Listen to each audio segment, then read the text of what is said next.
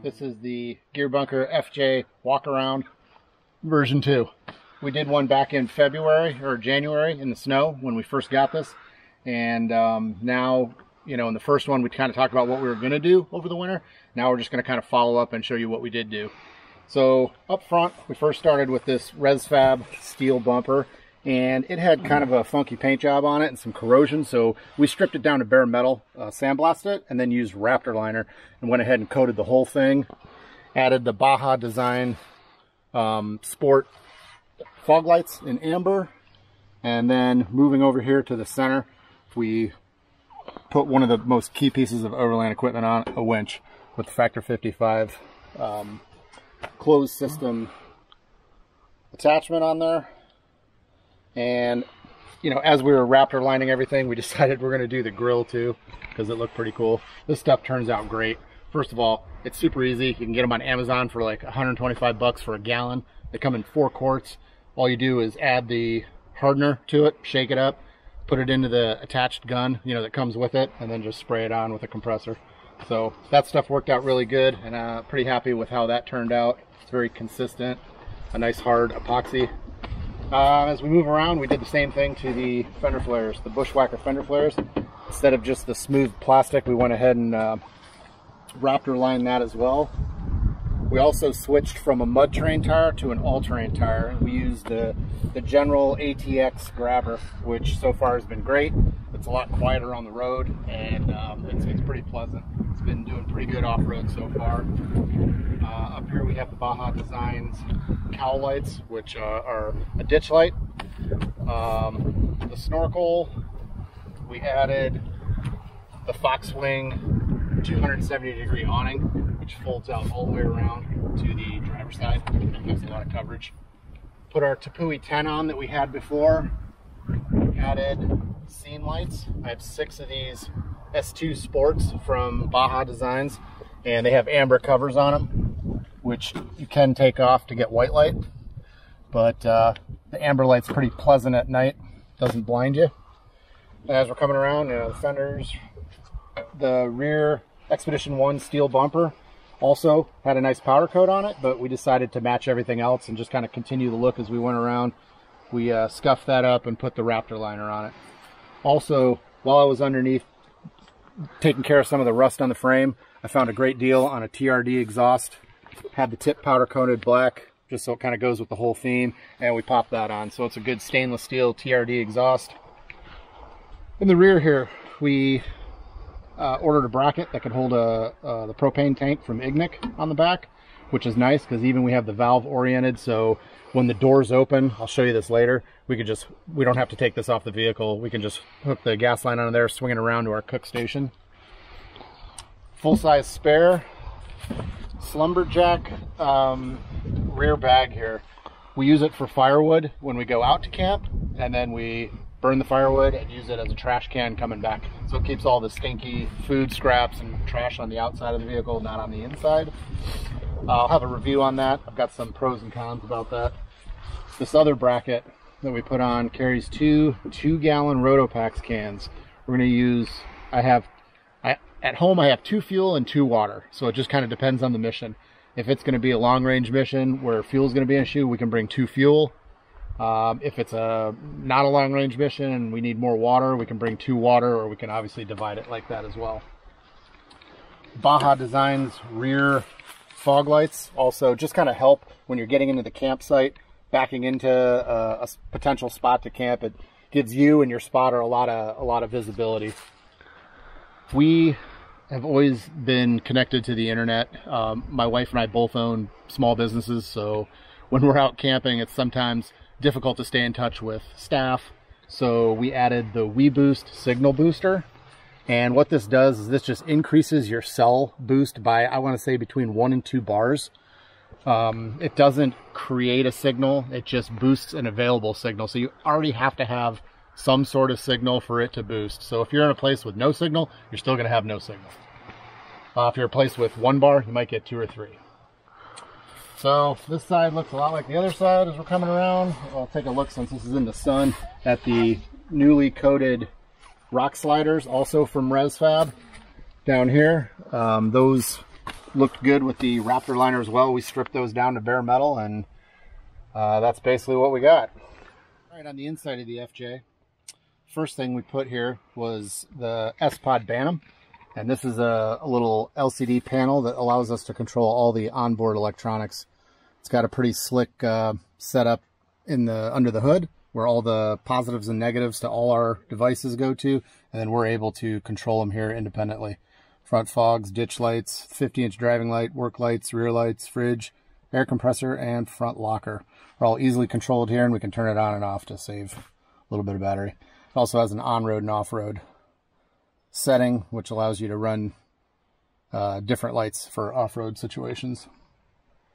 And as we move through the cockpit here over to the right side, we've got our navigation station, and this is just basically set up with a RAM mount and an iPad. So we run Gaia GPS on that, and that is basically set up so either the passenger can operate it, you know, when we put it flush up against the dash, or the driver can angle it towards him and operate it independently. We also have over here the Micro Mobile from Midland Radio, and this is the MXT 400. It's their most powerful GRMS radio, and I've got that hooked up to a orange box center console bracket for the FJ. And this is like a no screw mount that just kind of slides over the center console, and it gives you a little bit of MOLLE on this side and a little bit of MOLLE on the other side. And we use the MOLLE on the other side to mount the Midland radio. So that is pretty much what we got going in the driver's compartment. And let's move on to the back. But one of the biggest things you'll notice is we don't have back seats in this FJ. We took the 2 back seats out because it's primarily just going to be my wife and I. And I ended up building a custom drawer system, which gives us a lot more organized storage, because the FJ really doesn't have a lot of cargo space when the rear seats are in. And since it's just going to be the 2 of us, I didn't want a bunch of loose stuff sitting around in the back seats, so we just jerked those things out of there, and I built this. This is one of my COVID-19 home projects. When we were stranded at home and I had a bunch of lumber and tools, we ended up putting this together. So I'll just go through kind of how when we set up at camp. When we pull in, I've got all my camp essentials on the left side, and I've got cooking essentials on the other side. So when we first get to camp, and these are locking 52-inch drawers, so they will not, they are latched in place, can't get them out. You've got to decouple them and then pull them out. And then here's our camp stuff, most important stuff like a Frisbee, but first aid kit, hatchet, 2 chairs, a table, awning poles, tent poles, fire starter, bear spray, solar. This is a pop-up fire pit if we're ever anywhere where we can't make a ground fire. Just power stuff related. This is the Yeti 500X lithium from Goal Zero. It's a new product that we're going to be testing. That fits in there nicely. So basically we'll get all this stuff, go ahead and unload it, and then put the drawer away. I guess while I've got it out, let me show you one other thing. I have a cutting board that I can pull out, and I can either pull it out self-supported about this far if we're just like making coffee or a sandwich, but if we're going to put the stove on it, I'm going to leave the drawer out and actually allow the drawer to support it, because these are 500-pound drawer hardware, so we can put whatever we want on this. So once that is set up, I'll show you the cooking side.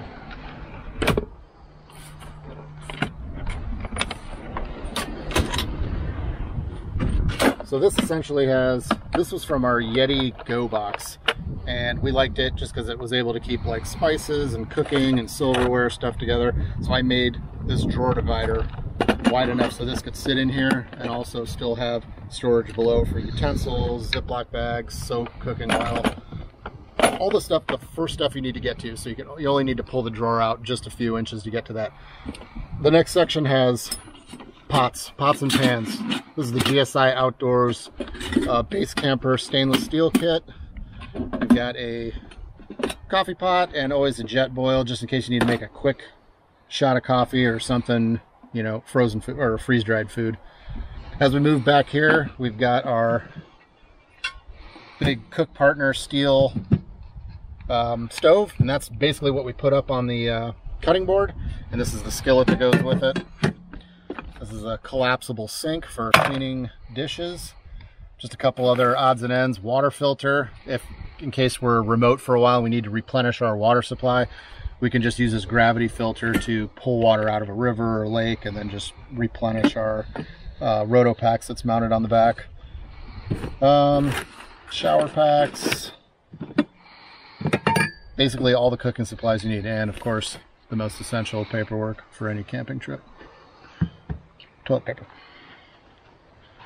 Also on top of this drawer system is the Dometic slide, or I'm sorry, the Dometic fridge, and this is on a DFG off-road tilting slide. So since it's up a little bit higher, you can just imagine if you pulled it straight out on a Dometic slide, you'd have a hard time seeing inside the fridge. So this one allows you to have it tilt. Just makes accessibility a lot easier to get in and out of here. Even my wife can see in and out of here without a problem. So this is wired to the S-Pod, so it is always on and controlled from the driver's position. More stuff from Orange Box. Let's come over here and look at this little panel here. So this is a Orange Box panel that mounts to the driver's side. It starts up here at this factory hook location, and it uses the other factory hook locations that are in the sidewall. So no drilling required on this one, and it has allowed me to mount, you know, kind of essential stuff in case of an emergency. I've got a fire kit here, or fire extinguisher here. I've got a medical kit that's a tearaway. All I have to do is unbuckle this and pull the whole thing off of a Velcro, and that is more for like vehicular accidents or stuff, anything like that. I also have a medical kit in the drawer, but that's like for backpacking, like if we're going to leave the vehicle and go somewhere. This is just another MOLLE compatible pack that has my tire deflators and air gauge in, and also the air hose for the onboard air when I'm airing up and airing down. And then up here from Gzilla Designs is a snatch rope here. I think it's a 20-foot snatch rope and a soft shackle. So I've got some recovery gear that's easy for me to get to when we are recovering another vehicle or being recovered ourselves. On this side, also from Orange Box, is kind of a basket. Also reusing some of the same factory mounting. It just gives me a compartment to keep stuff organized in there. I usually just keep a Gore-Tex jacket, hat, gloves. When I'm traveling solo, I'll put my backpack, or I mean my sleeping bag and air mattress and pillow in there, because there are situations where I may be sleeping inside the vehicle and I would want to be able to get to that stuff pretty easily from inside the vehicle.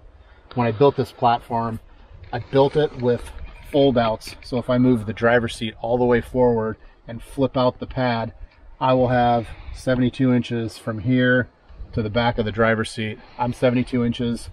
It's not luxurious sleeping, but it's big enough to put an air mattress in there, and I can just lay and sleep inside the vehicle if I'm making an expedient camp where it's either raining, pouring, or snowing and I don't want to get out and set up the rooftop tent, or just a situation where I'm by myself and just need to crash for a few hours. So that's pretty much the back compartment. I'll do a more in-depth review of the drawer system with the sleeping pad. Some of the additional items I failed to mention when I was out in the field doing the rig walk around was everything in the engine compartment. So let's take a look inside. All right, forgive the engine compartment. It's pretty muddy. It's an older vehicle, and we got it kind of dirty this weekend. So back here in the back left corner on the passenger side, we added the ARB dual compressor, and that's one of the most important things for airing up and airing down tires. And we ended up using the ARB manifold. This is where we hook up our airline, and this is the front locker solenoid and the airline going down to the front locker. We also decided, or we got a custom mount built for this that can house a 1 gallon Via Air tank down here. So we just have a little bit more volume. So when we're airing up these bigger 35-inch tires, the extra volume that you can carry in that 1 gallon tank does make quite a big difference, and it takes a little bit of relief off the compressor itself, so it's not running full steam the whole time. Over on the other side, you're going to have to also forgive this bird's nest of wires. This is haphazardly put together right now because I have a dual battery setup coming that's going to have 2 Odyssey batteries side by side. So all this is going to get redone and cleaned up. Over here is the S-Pod Bantam, and this is run into the cockpit where we control all our lights, fridge, accessories, and whatnot. And because the worn, start back over here, the worn winch, we had to relocate the control box because there just wasn't enough room up here inside the ResFab bumper to house it. So we used another company's air compressor bracket, which fits in the FJ nicely here and bolts down solid. And we ended up putting the control pack up here, routing the wires along the frame and back out to the bumper. So when we do need to winch, we need to pop the hood, pull this off, and hook our winch controller up to that in order to do that. So that is pretty much what has changed most recently in the engine compartment of Godzilla here. And we will keep you posted as things change, like when we get the dual battery set up.